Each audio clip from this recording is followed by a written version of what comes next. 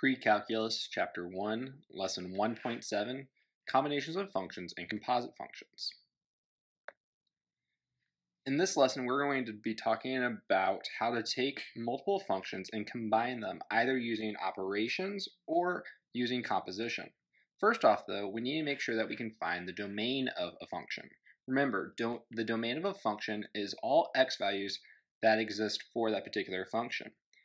If you think about a linear function or a quadratic, we have talked about before about how the domain of those functions are going to be able to cover the entire x-axis in this case, so the domain will be all real numbers.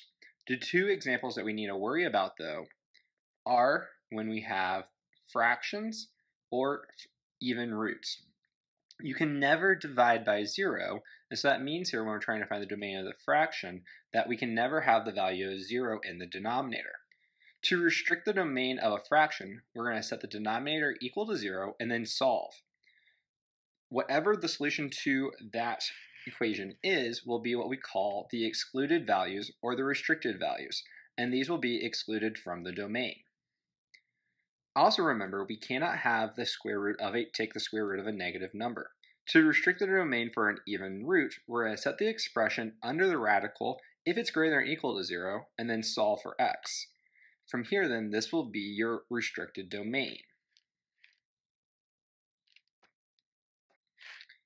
For example, when we're trying to find the domain of this function right here, f of x over x squared minus 49, we will note here that this is a fraction, and so we need to find the excluded values that will make the denominator 0. We will do this by setting the denominator equal to 0.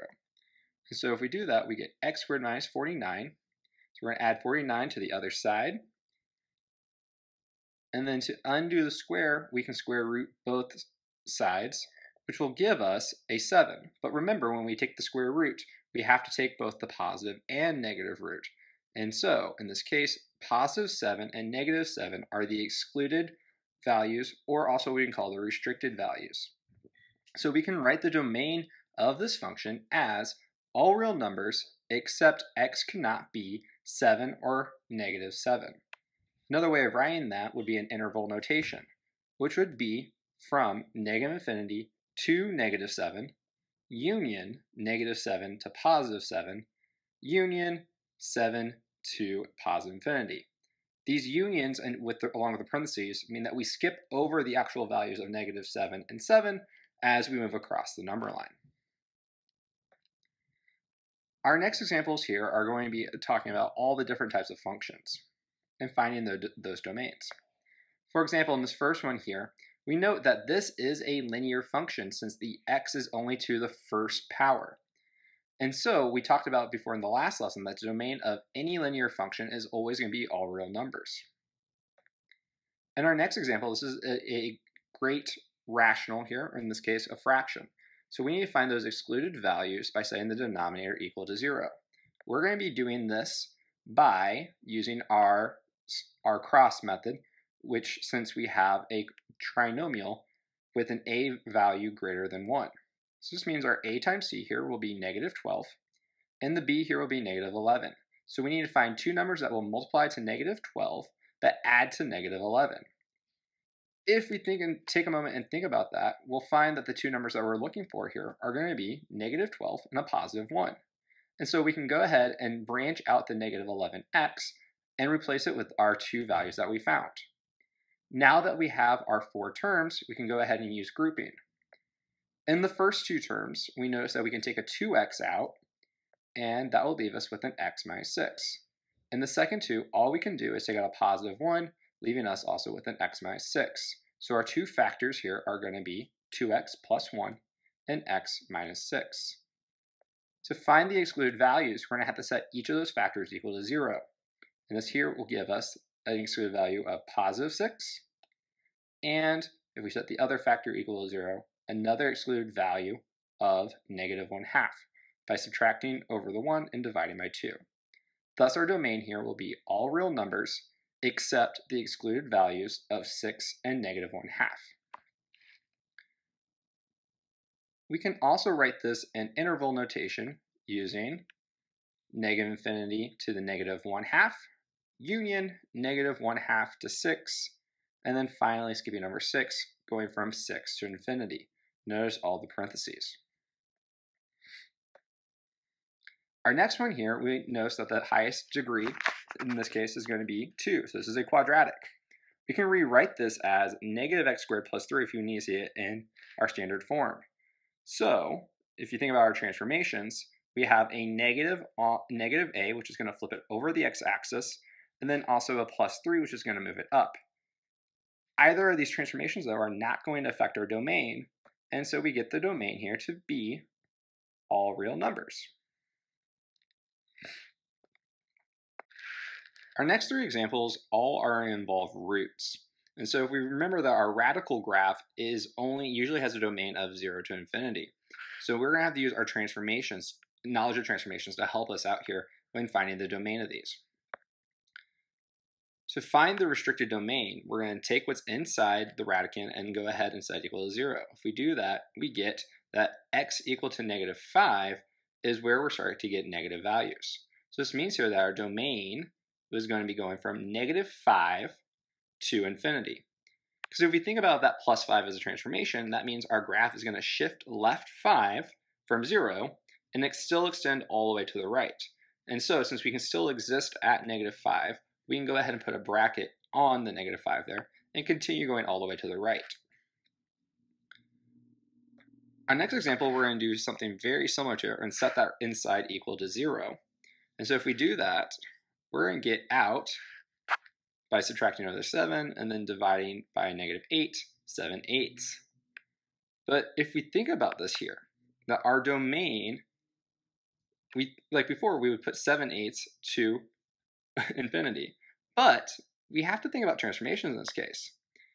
Actually, if we do this again and think about our transformations, we'll note here that even though we get that 7/8 out, well, since there's a negative on the x term, that's actually going to flip it over the y-axis, making our graph go out to the left.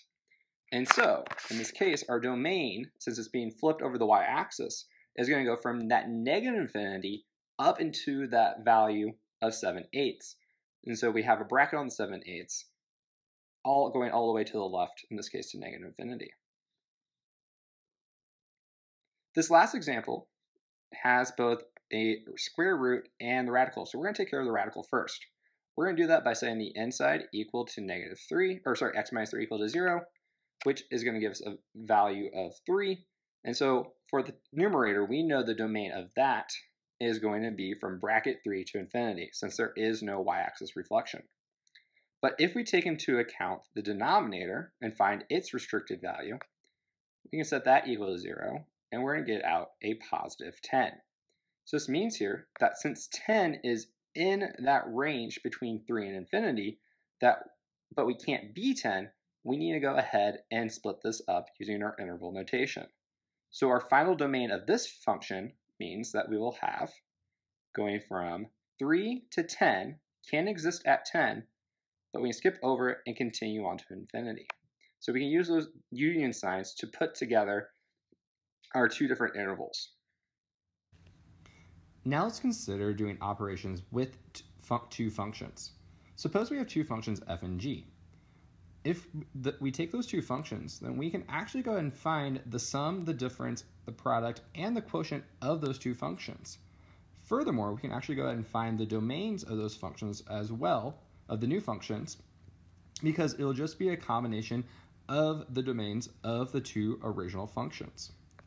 For the sum, f plus g of x, all we have to do is add the 2 functions together, combining like terms. Same thing with the difference. If we want to find f minus g of x, we're going to take the first function, subtract the second. For the product, we can multiply the 2 functions together. And for the quotient, f divided by g of x, we're going to take the first function divided by the second function, g of x, provided that that second function does not equal 0. So for example, if we consider the 2 functions f of x equal to x minus 5 and g of x equal to x squared minus 1, and let's go ahead and find each of the following. So in A here, we want to go ahead and find f plus g of x. I'm going to go ahead and split this apart into f of x plus g of x. So that way we can know that what's going to go in each spot. So we can go ahead and substitute in x minus 5 for f of x and x squared minus 1 for g of x.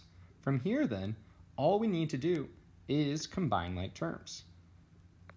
So if we do that, we get x squared, then our x term, and then we can combine the negative 5 and the negative 1 to get negative 6. If we notice, this is a quadratic function, and so this is going to be a domain of all real numbers. If we look at our original functions, we'll notice that f of x is linear and g of x is also quadratic. So both the original domains of the original functions are also going to be all real numbers. If we go ahead and go to our next example and we want to find the difference, I'm going to go ahead again, break this apart into f of x minus g of x. And from there, we can go ahead and substitute in our two equations. So in this case, we're going to get x minus 5 minus x squared minus 1. Notice in this case, since it is subtraction, we're going to go ahead and have to distribute, or keep in mind that as a negative sign. So it's going to give us a negative x squared plus x, and then negative 5 minus a negative 1 means we're actually adding 1, making this a negative 4. Again, this is just a quadratic, so the domain is still going to be all real numbers. If we go to our product, this means that we're going to have f of x times g of x, breaking those apart. And so if we substitute in, this is the same thing as saying x minus 5 times x squared minus 1. So really, we are going to have to FOIL here by taking x times x squared and x times negative 1, and negative 5 times x squared and negative 5 times a negative 1. This right here will give us x cubed minus x minus 5x squared plus 5. And so if we were to write this in standard form, we would get x cubed, let me make a little mistake there, minus 5x squared minus x plus 5. Since this is a cubic, since the degree is 3, that is our S-shape curve, which is still going to have a domain of all real numbers. Finally, for our quotient, this is the same thing as taking the f of x divided by g of x, since g of x is not 0. So this means we get x minus 5 over x squared minus 1. We can note here that we are not going to be able to actually simplify this at all, so this is actually our final answer. But the one little catch here that we have to pay attention to, since this is a quotient and we cannot have 0 in that denominator, our domain is not going to be all real numbers. So we need to go ahead and find those excluded or restricted values by setting the denominator equal to 0.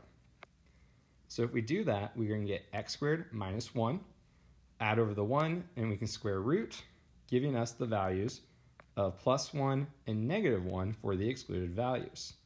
Thus, our domain for the quotient of these two functions is going to be negative infinity to negative 1, union negative 1 to a positive 1, union 1 to infinity.